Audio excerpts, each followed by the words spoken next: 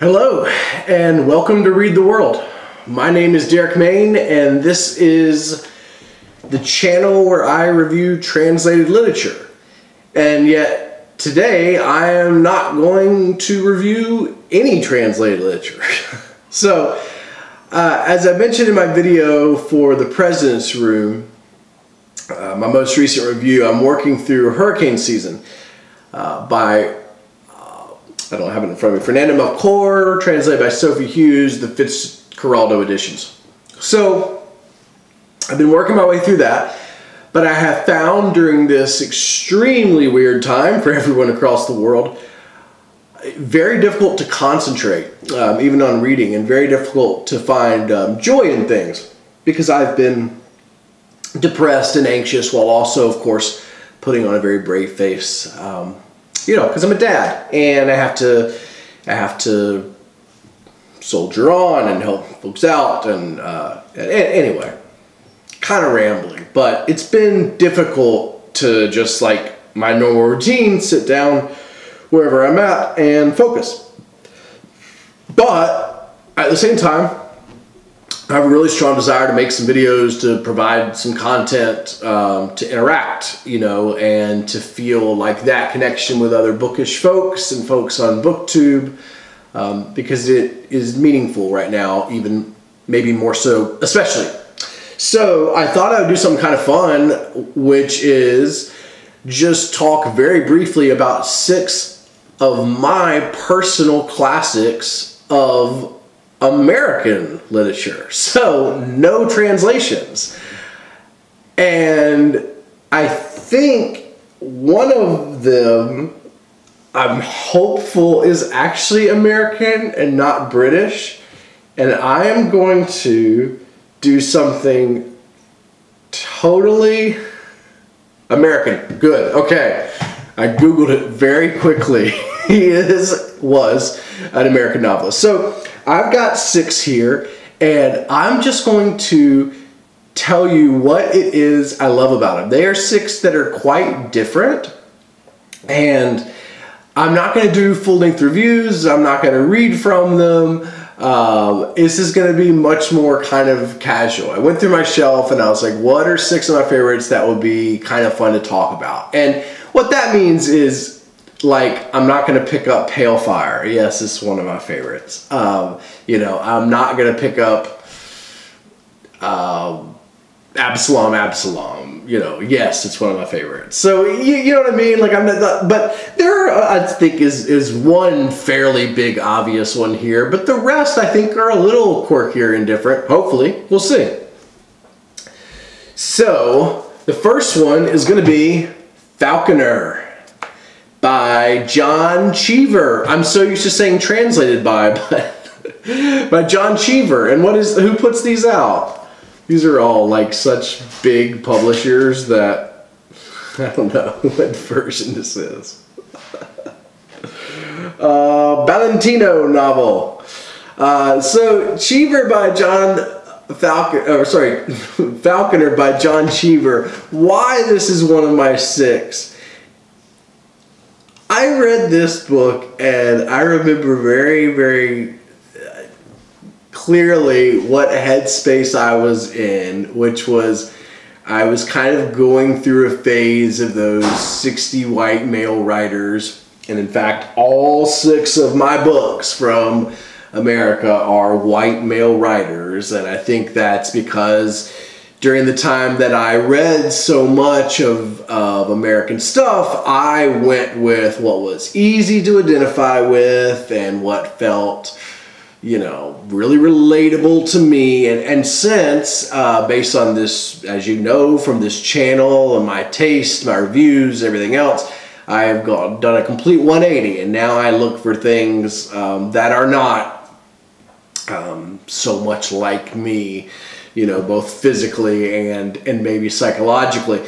But that's the headspace I was in, and I just love this story of the professor who was locked in jail and how he was able to, in that confined space, find some hope for the world and find some contentment find some purpose there, amongst the prisoners. And just a great story, a great writer. Love that one. Next up, very famous author, although I feel like this book is not often mentioned in some of his best. This is Thomas Pynchon's Inherent Vice. Penguin book. I don't think I'm going to do the publishers, because it's all going to be one of the 4 big ones or whatever, right? Oh no, there's one Dalkey archive, so I'll mention that one. Okay. Thomas Pynchon, Inherent Vice. Here's the reason. So I could have easily pulled down my favorite noir books. I've talked before about noir. I would say prior to getting into translated literature, so I had that area where I was really focused on those 60s white men and that type of sort of suburban modernism, we'll call it. So I had that, and then I went to a big noir phase. I still love noir. I still read a lot of it. And then on to translated literature, where I've been for at least 6 years now. So 5-6 years. So Thomas Pynchon's Inherent Vice is a noir, and in many ways it is an end of an era noir, so the end of the 70s. And most noirs come with one big, great overarching theme, and that's what we're going to get here. But the reason this is so much fun is there's just so many Easter eggs and nuggets buried amidst this thing. It's just a really fun read, a great reread. If you've not seen the movie, one of the best book to movie ever. I mean, the movie, P.T. Anderson does an incredible job getting the vibe, the color, the feel of this thing as the hippie in Surfer Town, California, sort of just floats in and out of the ether of a mystery, surrounded by many of the touchstones of noir, but also the touchstones of what we now kind of call late capitalism. We've got developers, and we've got the yachtsmen, and of course crooked cops, and just kind of smoking weed their way through this journey. But amidst it is a lot of human connection that is sometimes missing in noir. That's really beautiful and glorious, and it's actually hopeful, which I really like, but a fun read, great entertainment. In fact, right now while you're cooped up, this is one I would definitely recommend if you haven't read yet, because it's just a hell of a lot of fun. Next up is Larry McMurtry, All My Friends Are Going to Be Strangers. And Larry McMurtry is obviously much more famous for Lonesome Dove and then The Last Picture Show. I've never read Lonesome Dove. I believe my wife did. I know she watched the miniseries and really liked it. I have read The Last Picture Show. It's very good. So is the movie. But All My Friends Are Going to Be Strangers is one that I actually gravitate to and like the most, because it feels a little autobiographical in the sense that it's this kind of young writer who's been maybe tossed out of university, or just things aren't really working his way, and then he's going to go from Texas to California, and he's going to meet older women, he's going to meet some of the hippie scene. There's just all of these shards of life that are happening as he sort of weaves his way through. But at the center are a couple relationships, particularly one with a fellow writer in town, that are kind of grounding him. And All My Friends Are Going to Be Strangers, the reason that this sticks with me for so long is it reminds me very clearly of that time when we were, say, 17 to 20, 22, it depends on how the course of your life went. But for me, that was that time period where everything is full of possibilities. Everyone you meet takes on this immediate, really important meaning, because they could be something in your life that you can't even imagine, and because there seems to be a permanence that is happening around you, even while now, with the benefit of age, we realize how temporary all that stuff is. And the title actually captures that. All my friends are going to be strangers. All my friends from that era now, for the most part, are strangers. And that's the way that it happens. That's the way life happens. So watching it in real time was awesome. Again, as you can see, a lot of these books like relate. The stuff that I liked about so much American fiction was too relatable to me, which is why I switched it over. And so speaking of that, the most relatable on here, and perhaps the most obvious, is Frederick Exley's A Fan's Notes, Vintage Contemporaries. So this is, I don't know, cult classic, maybe classic, and it's beautiful. I love it. So I have not drank anything in 7 years. This is an alcoholic's memoir of going in and out of nut houses and in and out of bars and in and out of people's lives, and it is exquisitely told. He also, the fan's notes part is he's a fan of the New York Football Giants, and he's letting that be that intense, insane fandom be kind of an anchor that anchors him to some sort of reality as he goes further and further off the deep end and into the unreal. So as someone that certainly did drink a lot, does not anymore, and has dealt with mental health issues and stuff like that, this is one of those classics that we kind of all get handed at one time by a friend, at least here in America, and it's always stuck with me.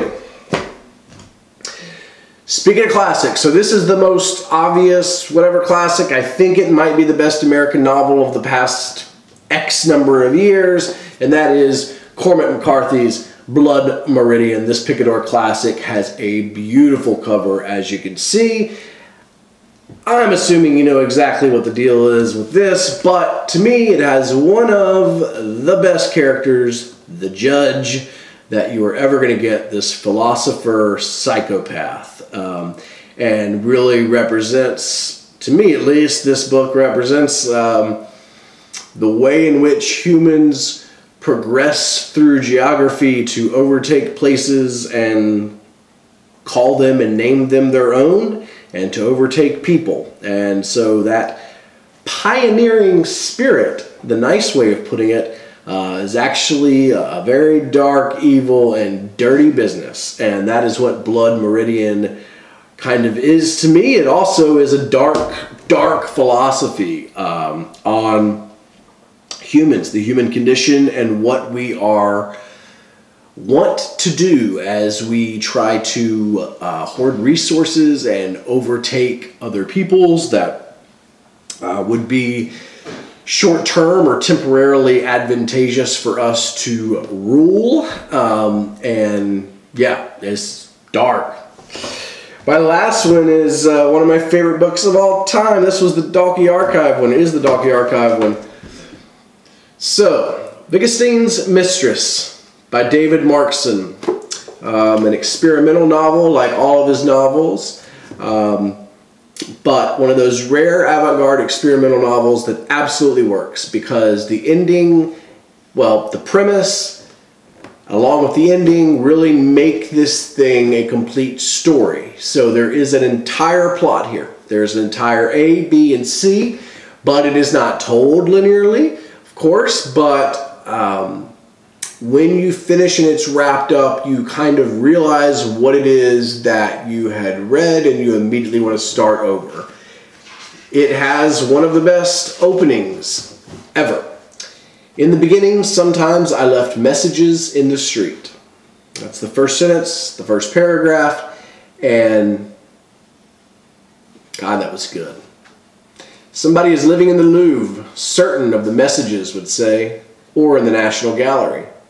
Naturally, they could only say that when I was in Paris or in London. Somebody is living in the Metropolitan Museum, being what they would say when I was still in New York. Nobody came, of course. Eventually, I stopped leaving the messages. To tell the truth, perhaps I only left 3 or 4 messages altogether. I have no idea how long ago it was when I was doing that. If I was forced to guess, I believe I would guess 10 years. And of course, I was quite out of my mind for a certain period of time too back then. I do not know for how long a period, but for a certain period. This is going to start you on a journey that is going to be very apropos to today's time. Our narrator is excelling at social distancing. I hope you enjoyed this. I thought this would be a fun, quick, like, throw it up there, here's 6, don't be too serious about it or anything. Kind of stuff I like. Maybe you'd get to know how my reading journey came to where it was, and maybe you'll see some of the faults that I saw in myself as I read through these very similar type of people writing them. You know what I mean? So the philosophy that you're going to get and the worldview that you're going to get is too limiting. As much as I love all 6 of these, it's too limiting. You can't just stay in this zone. I know too many readers that do that, and honestly, you're missing out. You're missing out. So, Read the World today celebrated 6 great American books, but it also reminded us why we read the world. Be good to folks.